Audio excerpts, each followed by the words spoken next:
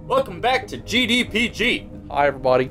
We're still on floor 3 out of 3 in the caves, so we're probably close to the boss. It's acid time, everybody. I've decided I'm going to shield more often. You keep saying that. We also killed the guy that was producing the acid. Dodge. No, it's not. Oh, did we? Okay, that's right. Man, already going back on your word. Whatever. Whatever. That was a dodge, and I also got hit. Aren't you supposed to be... Ooh. I did not even mean to do that. That was also a dodge? That was just walking away casually. Well, yeah, that was. But when you got hit, you dodged into the hit. Dummy. Oh, he disappeared into the wall. Oh. I'm not sure if it's a, I mean, or he's just dead. Yeah, well, I think it's like he's dead, but there's been times where it's like, I don't think I should have killed that guy with that attack. And, that's fair.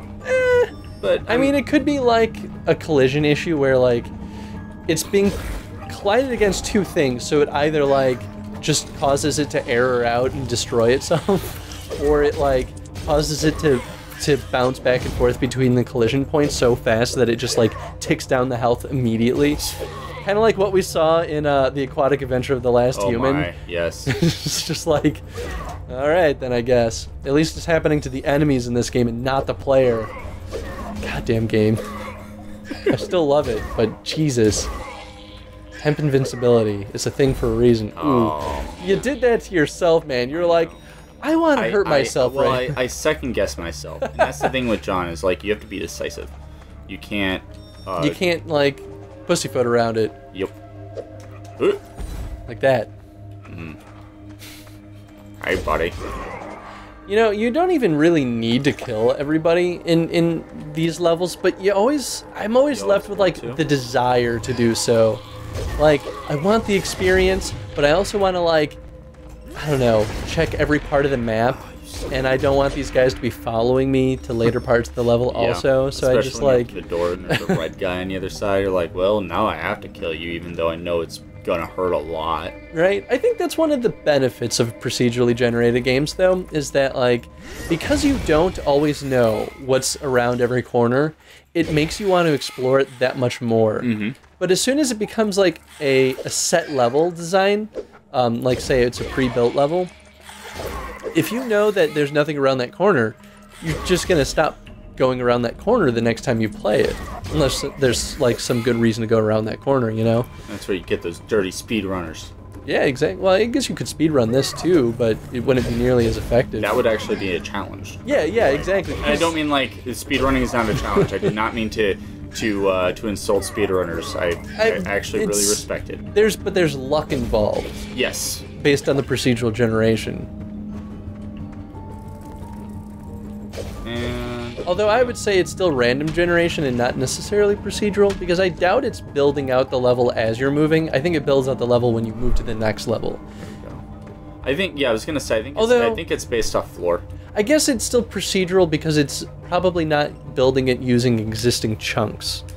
So yeah, I guess that technically still is procedural. Could be, but I don't know. Procedural is a little organic as far as. But look at this map. I'm not going to because I'm already here. Yeah, and I'm not going to gain a level anytime soon. So, all right, y'all ready for a boss? Here we go. Let's do this. Yeah. Just so in case you forgot what your controls were. What does that little heart that appears above your head mean? Usually it means you get healed. Yeah, that's usually when my vampirism goes. Yeah, okay, but you don't get healed though before you face the boss. At least it didn't happen to me when I fought the boss last. At least I don't think so.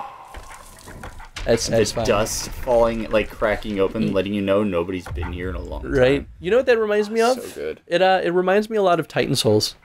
Yes. They did a lot of that in Titan Souls. Goatman. Goatman. He's actually kind of easy if you are okay with being patient. Yes.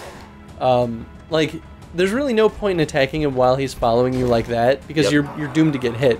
But if you let him do that, you can at least get one attack off. This will be what wrecks you, man. What I ended up using was... I can stun him. Oh, for a decent amount of time. Ooh. That, by the way, is very, deceiving. It looks a lot slower than it is. That's fair.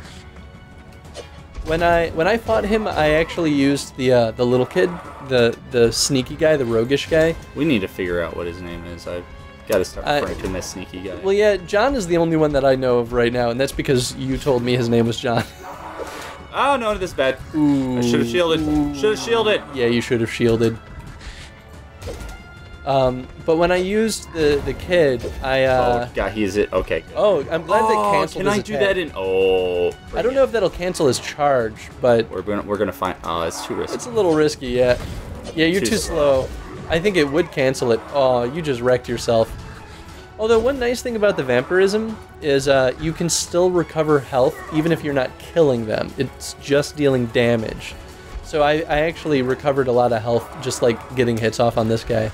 I did not realize that, I'll be honest. I'm glad you just said that. Yeah, it's nice. I mean, that will only save you a couple of times.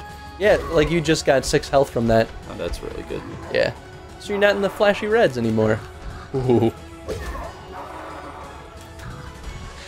I'll be proud of you if you beat him, Nathan. This will be my, like... have you beaten him yet? I have not beaten him, so I don't know what's beyond this point. It's my second time fighting him. Yeah, I only fought him once before in my personal playthrough, and that's because I was sneakily not doing my day job. Oh, no.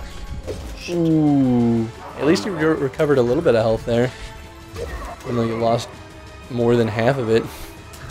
Oh! God, John's slow dodge freaks me out. Just gotta be patient, man. That's what I've been saying this whole time. Like you would know, Mr. Stealth whatever guy. Yeah, ooh. That was risky. You're going at him like right as he's attacking you. Oh no. At the very least, I feel like Come on. his heavy hitting attacks have decent anticipation, so you can pretty much always see them coming. Like, you're given an animation cue and a sound cue that he's about to take the charge. Oh, but when I was using the sneaky guy, I actually had the heavenly sword. It's just like the big one that drops from the sky and has the radius effect. But that ended up working really well on him. Ooh, that was good. It's too bad you couldn't get longer on that. Yeah, I didn't want to risk it. Yeah, you would have died if you had. Fuck. Yeah, abort! Abort! There you go, this is it. No! It wasn't it for you to die, it was it for you to kill him. You had it, man. You didn't specify.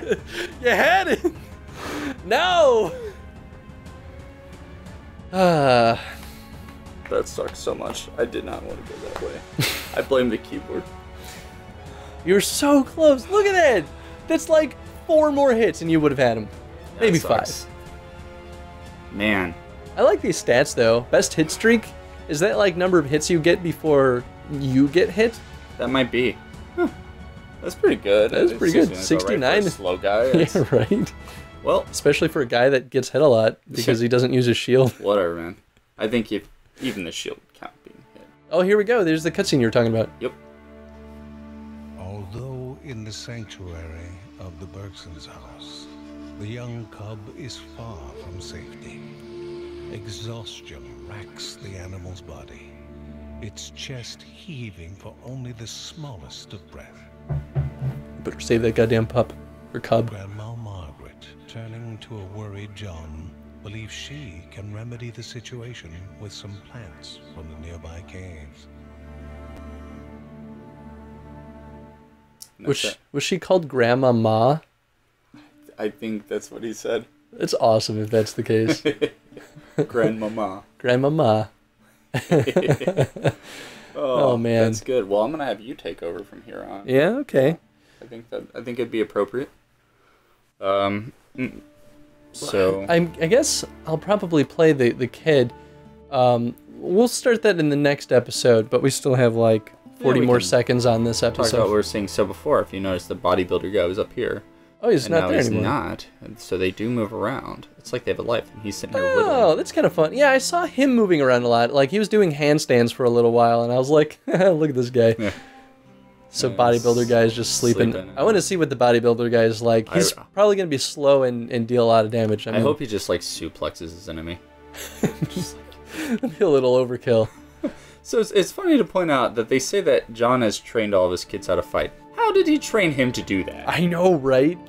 Like, well, maybe like John started the training, and then he like went off and found some ninjutsu master and studied under him as well. Maybe, so the story behind John is like he uses his ancestral shield, right? It's a shield he got from generations.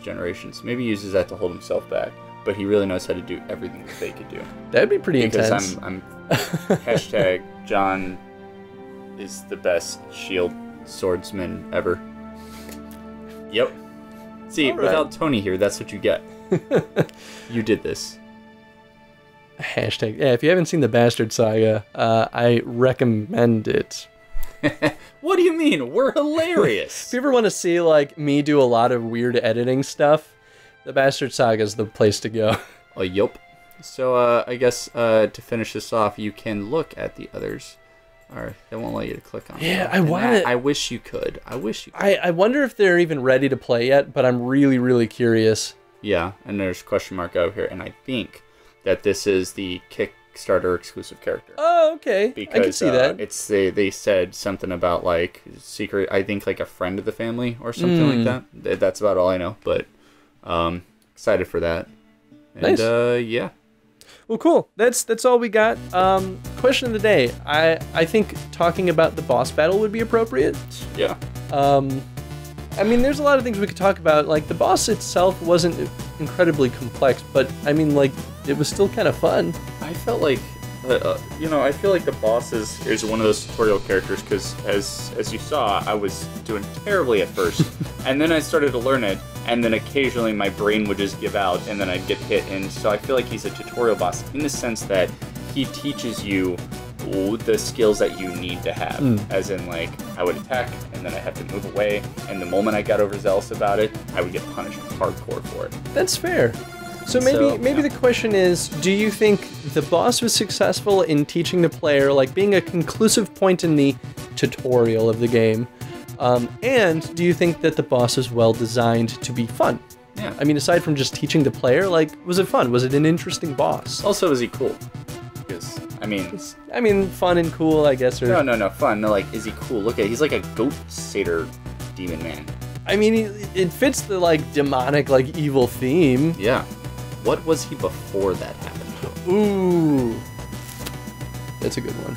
That's not the question of the day, though. No, that's not the question. The one that he asked was the question of the day. My question of the day is: shouldn't you guys be clicking on our Facebook and YouTube stuff and everything, and liking us and stuff? Especially if you want to see funny and weird behind-the-scenes episodes or videos. They're like 1-minute shorts, but it's usually this guy being weird.